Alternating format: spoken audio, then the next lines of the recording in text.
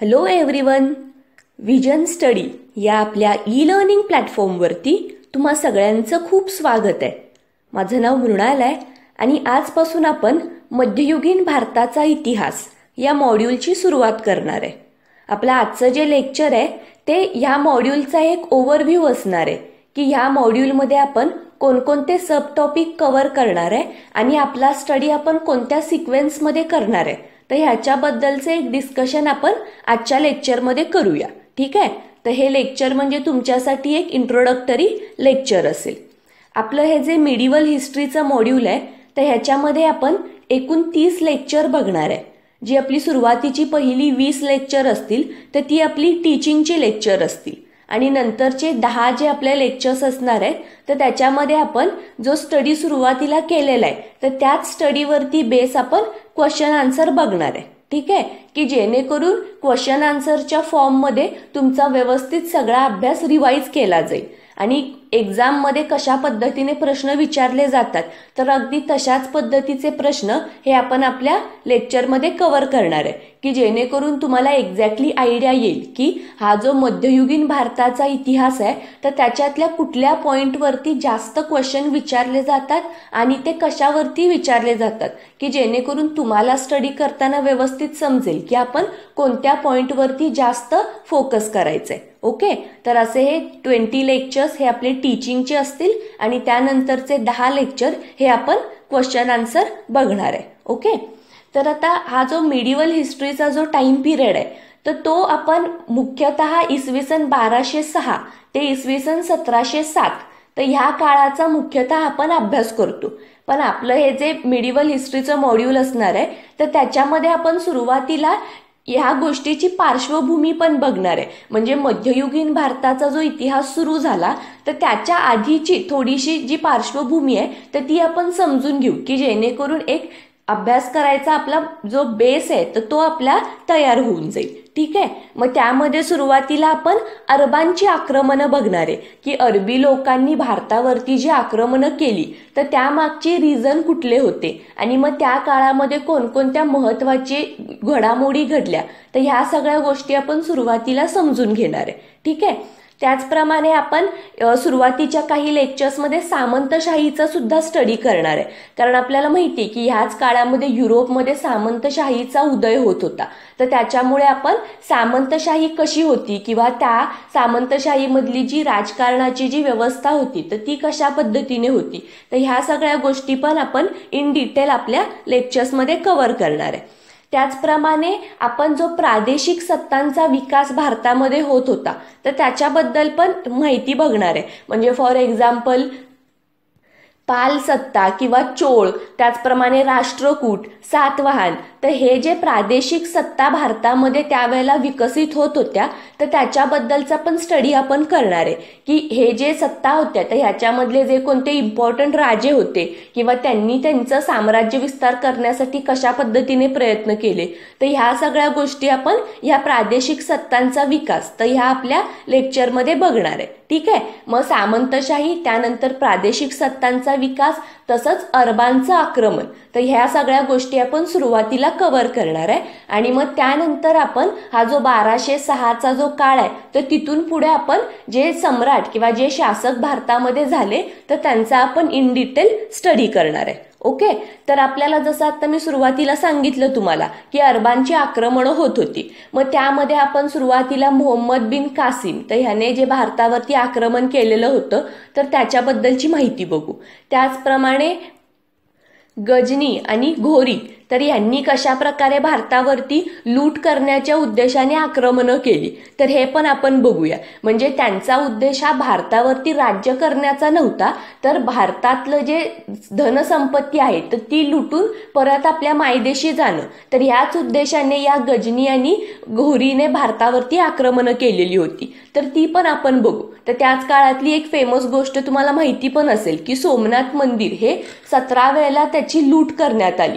तर ह्या सगळ्या गोष्टी कुणाच्या कालखंडामध्ये घडल्या, त्यावेळेला भारतामधले कोण सत्ताधीश होते तर ह्या सगळ्या गोष्टी पण आपण या लेक्चर्समध्ये कव्हर करणार आहे. ओके, त्याचप्रमाणे या काळामध्ये झालेली जी महत्वाची युद्ध होती ती म्हणजे तराईचं युद्ध आणि वाहींचं युद्ध, तर ही जी महत्वाची युद्ध होती, तर ही युद्ध नक्की कोणत्या शासकांमध्ये झाली, तर ह्या सगळ्या गोष्टी पण आपण बघूया. आणि नंतर ह्या सगळ्या युद्धांचा परिणाम हा भारतामध्ये कसा झाला, म्हणजे सगळ्याच क्षेत्रामध्ये, राजकीय, सामाजिक, तर ह्या सगळ्या क्षेत्रामध्ये ह्या अरबी लोकांचं जे आक्रमण होती, तर ह्यांचा परिणाम कशा पद्धतीने झाला, तर ह्या सगळ्या गोष्टी आपण स्टडी करणार आहे. आणि नंतर मग ही एकदा पार्श्वभूमी आपल्याला समजल्यानंतर मग आपण 1206 पासून आपल्या पुढचा जो कालखंड आहे ते अगदी मराठ्यांचा कालखंड, तर तिथपर्यंत आपण या सगळ्या गोष्टींचा स्टडी व्यवस्थित एका सिक्वेन्समध्ये करणार आहे. ओके, तर त्यामध्ये आपण सुरुवातीला दिल्लीची जी सुलतानशाही आहे तर त्याचा स्टडी करूया. तर आपल्याला माहितीये की जी दिल्ली सल्तनत होती तर त्याच्यामध्ये बऱ्याचशा डायनस्टीज होऊन गेल्या, तर ह्या प्रत्येक डायनस्टीचा स्टडी आपण इन डिटेल करणार आहे. आणि ह्या डायनस्टी मधले जे महत्वाचे राजे होते तर त्यांच्याबद्दलची पण माहिती आपण बघणार आहे. मग त्यामध्ये सुरुवातीला आपण गुलाम वंशाची माहिती बघणार आहे. म्हणजे आपल्याला माहितीये की कुतुबुद्दीन ऐबक याने या गुलाम वंशाची स्थापना केलेली होती. तर मग त्यानंतर गुलाम वंशामधले जे महत्वाचे सगळे शासक होऊन गेले, म्हणजे कुतुबुद्दीन ऐबक, त्यानंतर अल्तमिश, तर हे जे महत्वाचे राजे या गुलाम वंशामध्ये झाले की ज्यांनी या दिल्ली सल्तनतवरती राज्य केलं, तर त्या सगळ्या गोष्टीचा स्टडी आपण करणार आहे. त्यानंतर ज्या वेळेला मुघल वंशाचा अस्त झाला आणि त्यानंतर खिलजी हे दिल्लीच्या गादीवरती विराजमान झाले, त्यानंतर आपण या खिलजी वंशाचा पण अभ्यास करू. तर त्यातले आता महत्वाचे राजे तुम्हाला डेफिनेटली माहिती असतील. पहिला म्हणजे की जलालुद्दीन खिलजी आणि त्यानंतर अलाउद्दीन खिलजी. तर हे जे राजे होते तर त्यांनी आपलं साम्राज्य विस्तार करण्यासाठी कशा प्रकारे प्रयत्न केला आणि एकूणच त्यांच्या काळामध्ये भारतातली जी राज्यव्यवस्था होती तर ती कशी होती, तर ह्या सगळ्या गोष्टी आपण स्टडी करू. ठीक आहे, त्यानंतर खिलजी वंश बघितल्यानंतर मग दिल्लीच्या सुलतानशाही मधले जे दुसरे वंश होते, मग त्याच्यापैकी पहिलं म्हणजे की तुघलक वंश, त्यानंतर सय्यद वंश आणि लोधी वंश. तर ह्या तीनही वंशांचा स्टडी आपण इन डिटेल करूया. त्याच्यामधले जे राजे होते तर ते पण आपण बघूया. ठीक आहे, आणि मग हा असा संपूर्ण हा जो दिल्ली सल्तनतचा जो स्टडी आहे तर त्याच्यामधले हे सगळ्या वंशांचा स्टडी केल्यानंतर मग आपण मुघल कालखंडाकडे येऊ की मुघल साम्राज्य कसं होतं, या मुघल साम्राज्याची स्थापना कोणी केली आणि नंतर मुघल साम्राज्यामध्ये कुठले जे खूप इम्पॉर्टंट राजे होऊन गेले तर ते आपण बघूया. तर आपल्याला माहितीये की मुघल साम्राज्यामध्ये बरेचसे जे सम्राट होते तर त्यांनी आपल्या कालखंडामध्ये खरंच खूप महत्वपूर्ण अशी कामगिरी केलेली होती. म्हणजे फॉर एक्झाम्पल बाबर किंवा हुमायून, अकबर आणि ते अगदी औरंगजेबापर्यंत बरेचसे कर्तबगार राजे हे मुघल साम्राज्यामध्ये होऊन गेलेले.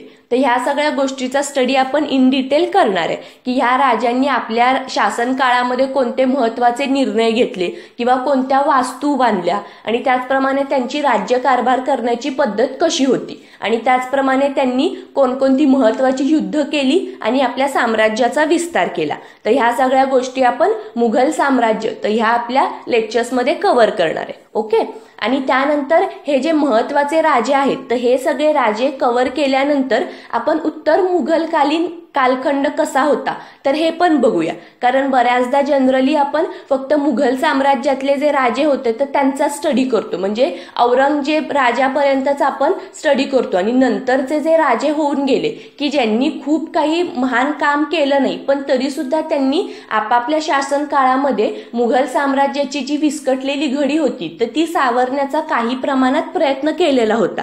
तर त्या पण राजांचा स्टडी आपण करणार आहे. ठीक आहे, की जेणेकरून त्या गोष्टीवरती जर आपल्याला कधी एक्झाम मध्ये प्रश्न आला तर त्याच्याबद्दलची माहिती आपल्याला असली पाहिजे.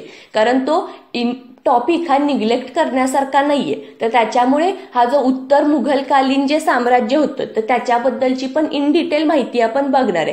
त्या काळात सुद्धा बरेचसे शासक होऊन गेले, जरी त्यांची कारकीर्द ही खूप मोठी नसली, खूप महान नसली तरी पण त्याचाही स्टडी करणं तितकंच गरजेचं आहे. ठीक आहे, तर त्यामुळे आपण उत्तर मुघलकालीन जे साम्राज्य होतं तर ते पण इन डिटेल स्टडी करणार आहे. ठीक आहे, आणि मग त्यानंतर आपण आता हे आपण इथपर्यंतचा जो स्टडी आहे तो सगळा उत्तर भारताचा स्टडी झाला. म्हणजे दिल्ली सल्तनत किंवा इतर जे अरबांची आक्रमण होती तर ती भारताच्या उत्तरेकडे ह्या सगळ्या घडामोडी घडत होत्या. तर तर त्याच काळामध्ये भारताच्या दक्षिणेकडे कुठल्या सत्ता होत्या किंवा कुठली साम्राज्य होती तर ती पण आपण बघूया. तर ह्या लेक्चर्समध्ये जी दोन महत्वाची साम्राज्य होती त्यापैकी एक म्हणजे विजयनगर साम्राज्य आणि दुसरं म्हणजे बहामनी साम्राज्य. तर ह्या दोन साम्राज्याचा स्टडी पण आपण करणार आहे. तर तुम्हाला माहिती असेल की जे विजयनगरचं साम्राज्य होतं तर त्याच्यामध्ये 4 वेगवेगळ्या डायनेस्टीजने या विजयनगर साम्राज्यावरती आपलं शासन केलेलं होतं.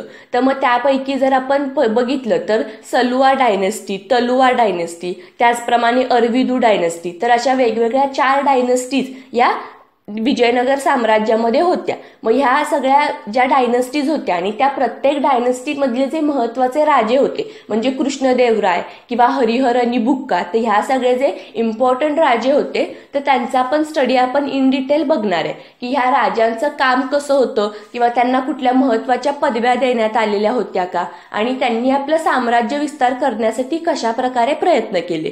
कारण तुम्हाला माहिती असेल की बहामनी आणि विजयनगर ही शेजारी असलेली 2 राज्य होती. तर त्यांच्यामुळे नेहमीच त्यांच्यामध्ये साम्राज्य विस्तारासाठी संघर्ष होत होता. तर त्यामुळे ह्या पण गोष्टी आपण इन डिटेल बघूया की त्यांनी कशा प्रकारे युद्ध करून आपल्या राज्यांच्या सीमा वाढवलेल्या होत्या. ठीक आहे. तर त्याचप्रमाणे इतर जी दक्षिण भारतामधली जी कोणती महत्वाची राज्य होती तर त्यांचा पण आपण स्टडी करूया. पण प्रामुख्याने विजयनगर आणि बहामनी साम्राज्य तर ही जी मोठी आणि प्रबळ अशी सत्ता दक्षिण भारतामध्ये होत्या तर त्याचा स्टडी आपण सुरुवातीला करणार आहे. ठीक आहे. आणि मग त्यानंतर आपण शिवपूर्वकालीन भारत तर आपण त्याचा स्टडी करूया की शिवाजी महाराजांनी मराठी सत्तेची स्थापना करण्याच्या पूर्वी भारतामध्ये कशा पद्धतीची परिस्थिती होती. मग ह्या गोष्टीमध्ये आपण सामाजिक आणि राजकीय त्याचप्रमाणे आर्थिक अशा सगळ्याच गोष्टींचा स्टडी करूया.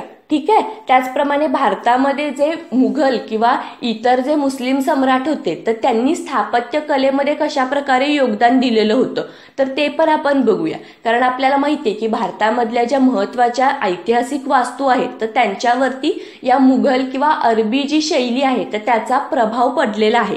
तर त्या सगळ्या गोष्टी पण आपण इन डिटेल बघणार आहे. आणि मग त्यानंतर शिवाजी महाराजांनी कशा प्रकारे स्वराज्याची स्थापना केली तर त्या सगळ्या गोष्टी आपण इन डिटेल बघू. आणि नंतर पेशवे काळ कसा होता की आपल्याला माहितीये की नंतरच्या काळामध्ये पेशवे हेच सत्ताधीश बनल्यासारखे झालेले होते. तर त्याच्यामुळे पूर्ण पेशव्यांचा जो काळ आहे तर तो पण आपण बघूया. म्हणजे जोपर्यंत इंग्रज भारतात येत नाही तर तोपर्यंतचा जो काळ आहे तर तिथपर्यंत आपण सगळा स्टडी हा व्यवस्थित इन डिटेल करणार आहे. ठीक आहे. तर अशा पद्धतीने हे जे मिडिवल हिस्ट्रीचं मॉड्यूल असेल तर त्याच्यामध्ये अरबांच्या आक्रमणापासून ते इंग्रजांचं भारतामध्ये आगमन होईपर्यंतचा जो काळ आहे तर तो काळ आपण पूर्ण व्यवस्थित इन डिटेल आणि सिक्वेन्समध्ये बघणार आहे. म्हणजे ही लेक्चर्स बघितल्यानंतर तुमचा मिडिवल हिस्ट्रीचा जो सिलेबस आहे तर तो व्यवस्थित कंप्लीट होईल आणि तुम्हाला त्याच्यावरती एक कमांड येईल. कारण बऱ्याच मुलांना मिडिवल हिस्ट्री आणि एन्शियंट हिस्ट्री हे थोडं डिफिकल्ट वाटतं तर त्याच्यामुळे आपण तो पार्ट थोडासा निग्लेक्ट करतो. आणि आता तुमच्या लक्षात येत असेल जर तुम्ही प्रिव्हियस इयरचे पेपर बघितले असतील तर मध्ययुगीन भारत आणि प्राचीन भारत तर ह्या टॉपिक वरती सुद्धा बरेच प्रश्न विचारले जात आहेत. कारण मध्ये सुरुवातीच्या काळामध्ये मॉडर्न हिस्ट्रीवरती आयोगाचा जास्त फोकस असायचा. पण अगदी तुम्ही लास्ट इयरचा जरी पेपर बघितला असेल तर त्याच्यामध्ये मॉडर्न हिस्ट्री बरोबरच त्याचप्रमाणे एन्शियंट आणि मिडिवल हिस्ट्रीवरून प्रश्न आलेले होते. तर त्याच्यामुळे जर तुम्ही हा पार्ट निग्लेक्ट केला तर ते तुमचे हक्काचे मार्क जातील. तर त्याच्यामुळे हा जो मिडिवल हिस्ट्रीचा जो आपला पोर्शन आहे तर तो व्यवस्थित या लेक्चरमधून मी कव्हर करणार आहे. त्यामुळे प्रत्येक लेक्चर हे तुमच्यासाठी खूप इम्पॉर्टंट असेल आणि एक्झाम ओरिएंटेडच ही लेक्चर्स असणार आहेत. तर त्याच्यामुळे तुमचा हा जो पार्ट आहे तो व्यवस्थित क्लिअर होऊन जाईल. ओके. तर आता आपल्या नेक्स्ट लेक्चर पासून आपण ऍक्च्युअल आपला जो सिलेबस आहे तर त्या गोष्टीला आपण सुरुवात करूया. ठीक आहे. तर आजचं हे आपलं हे इंट्रोडक्टरी लेक्चर होतं आणि आय होप तुम्हाला ते आवडलं असेल. ओके. तर आता आपण आपल्या नेक्स्ट लेक्चरमध्ये भेटू. थँक्यू.